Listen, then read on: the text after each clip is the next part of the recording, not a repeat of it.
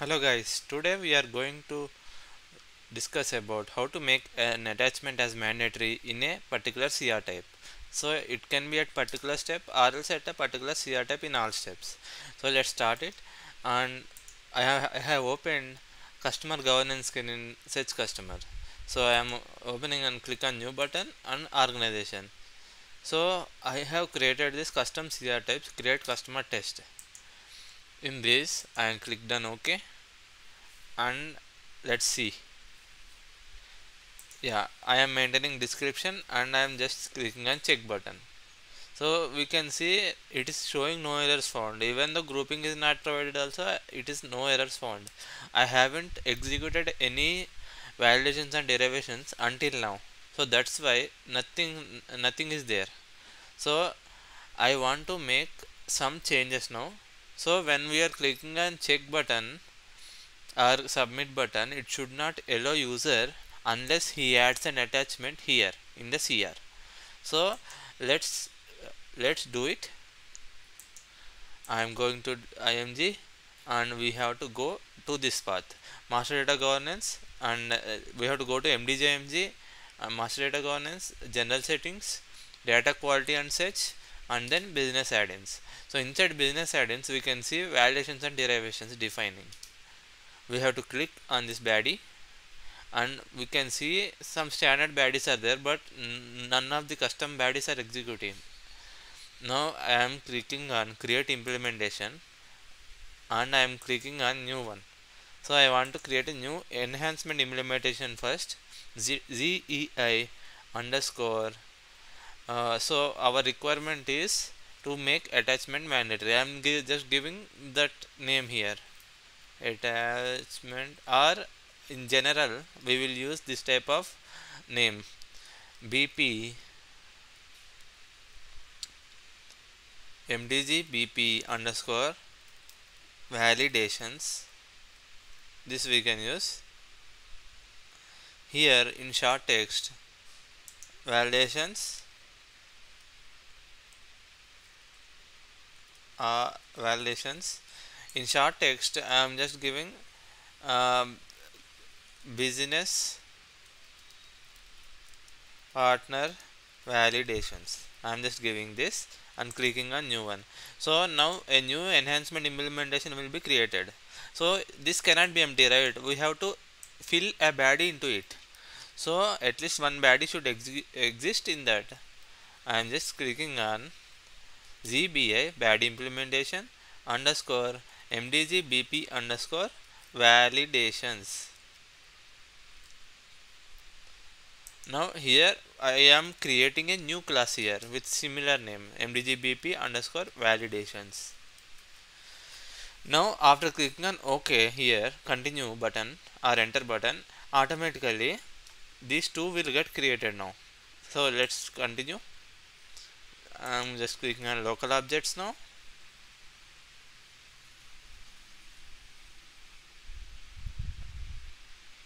Yeah, now this has been created. This is the enhancement implementation, and in this a baddie implementation has been created. Now we have to mainly create a filter value and check it. So this filter I am maintaining on both model and entity type, because business partner is model and entity type I want to give it with BP header because it is the main one. So BP equal to model, and then another filter entity type I will give BP header, BP underscore header. This is the main entity, type 1 entity, that's why I am giving it. That's it. Continue, and I am saving it.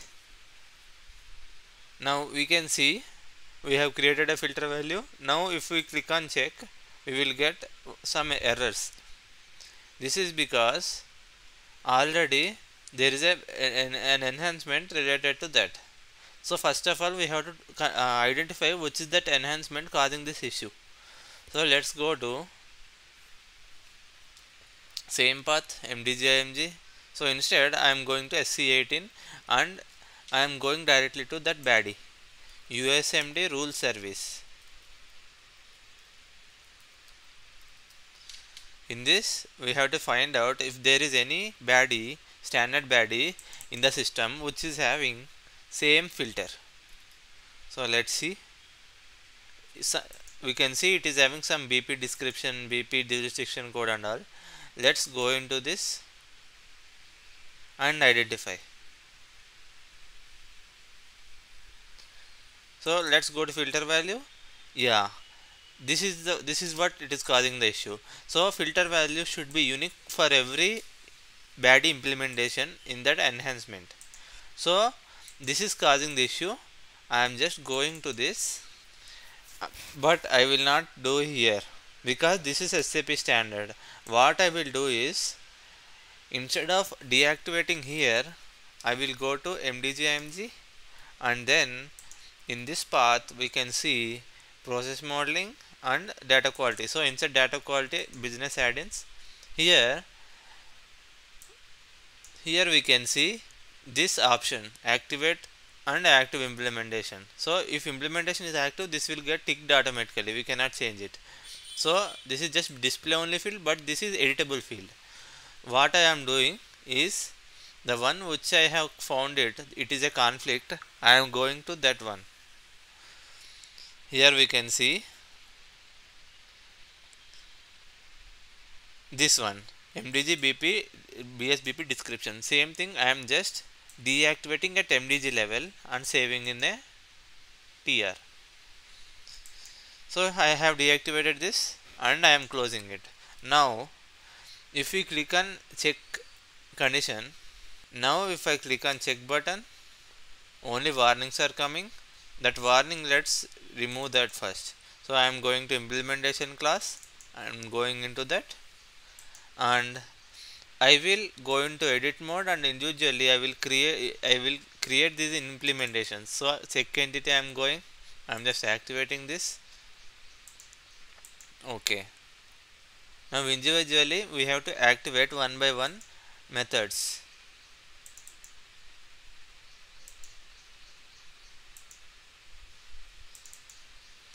If we don't activate any one of them, it will cause runtime issues.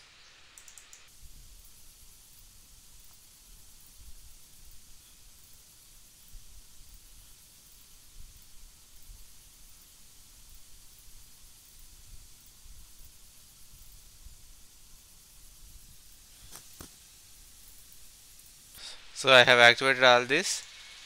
Now if we go back and click on check here, we will not face any warnings also. So I am just activating this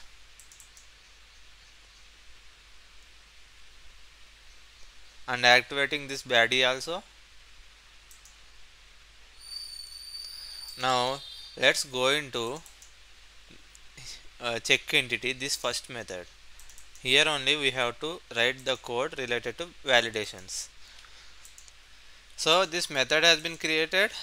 Now here first we have to check if IO model is initial or not. This is an importing parameter which is coming from outside, from MDG framework.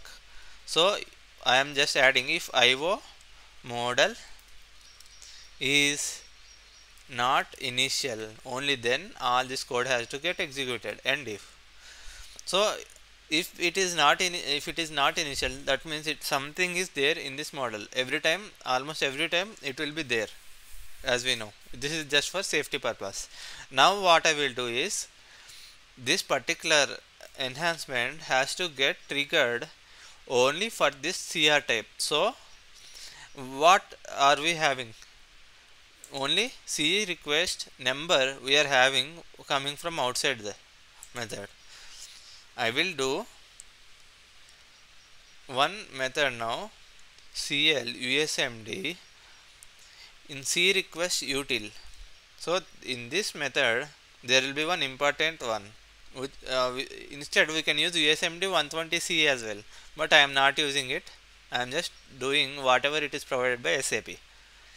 So get CR type by CR. By using this we can get CR type runtime. So now here I am giving change request as id underscore c request and receiving CR type. If receiving parameter is there, we can shorten the code to some extent. So that's why I will not receive here. Instead what I will do is I will keep if condition here directly. If, because receiving means we can directly add. This is like a return condition. So here I am just giving if this one is equal to the cust1 p1. This is some directly I am receiving it here and comparing it with this one. So if it is equal to this one, only then it has to trigger. So I am just at the last I am adding another closing this if condition, and if. Now in this case what has to happen? We have to use IO model now. In this there will be one important one, read char value. In read char value, field name, when we are trying to read CR data, not MDG entity data, in CR data we have to use USMD underscore C request as field name, because we are trying to read CR data, CR attachment data. But when we are trying to read attachments or notes data, we have to enable this one. So because by default we can see it is not reading any other data slices. So what I will add abap false here instead, and I will uncomment this. Other things are not needed here. We can directly import it into ET data. Here also there is one trick. We should know in which format that data comes, else we cannot receive that data. So I will do data LT data, which I am declaring here. So SAP has provided us, MDG has created this data type, data element. We can see USMD TS attachment. So this is used to receive here data. So when we are opening this TS attachment, we can see in this table USMD created it and file type, file size, title of that file, and all are there here. So we can use that one. Now I am receiving that data into this LT data, and now if the data is there, then I am keeping the condition. If the data is not initial, if something is there in that, so if something is there, that means an attachment is present in that particular CR. So I have to send a message only when attachment is not there. That means I am adding is initial condition here, and here and if. So if is initial condition is there, then I want to send a message. That message also I want to form dynamically, because it is a lengthy process to give SC91 and giving creating a message class and adding messages there and calling here. It is just waste of time for demo. Instead I am just doing shortcut method. There is a class provided by SAP CL USMD message. In this class there will be one static method which is very important. Convert text to, at last it is there, text to message, when we are giving this, we can see it is a receiving parameter. So if receiving parameters are there, we can again shorten the code to some extent. So in message text I am giving attachment is attachment mandatory for this CR. I am just sending this message to the user, but this will get formed here itself. Now I have to add that one into exporting parameter et message. To do that, I am just doing append here. So then that message will be passed into exporting parameter. That's it. So inactive, activate it. Now we can see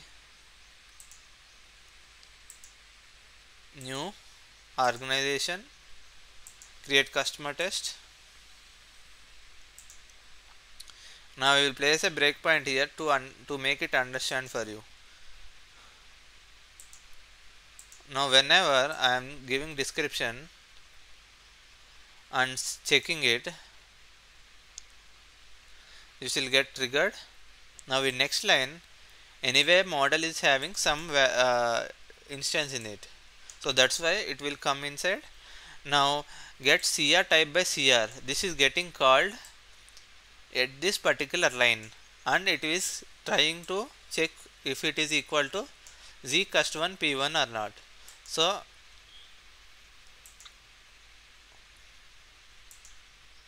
now because it is equal to zcust1 p1, it is going inside, and now read char value, we can see LT data is having empty, it is not having anything. Now LT data is not having anything means it is initial, of course. Now it will go inside and append that one into ET message. Now we can see in ET message here dynamically a message got added, USMD5 message ID, and message is attachment is mandatory for this CR. Now if we click on continue, we can see in UI it is blocking to submit this one. That's it. Now if we add attachment, how it behaves, let's see. I am adding some sample attachment, test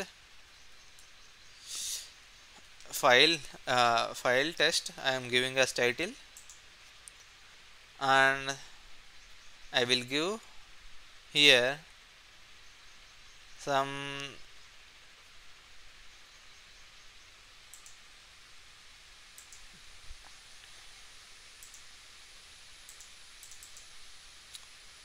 document file. I will give a host or anything, and I will click on OK. Now I got this. Now if we try to click on check button, now we can see changes. Now LT data will have 1 in this table, 1 row. Let's check that row. So a file type, file size, and file title we can see. So file details and all we will get here. So content we cannot, this is some encrypted format, text string, so we don't need what is there. Just we need is, we got to know we have added attachment in the CR from this one. Now if it is initial, then only that error will come to the user. If it is not initial, it will not come. So that's why it will come out of this loop and it will not show any errors. No errors found. So that's it guys for today. Like this we can add an attachment and check in the program whether we have added attachment or not, and we can make changes accordingly. So thank you guys.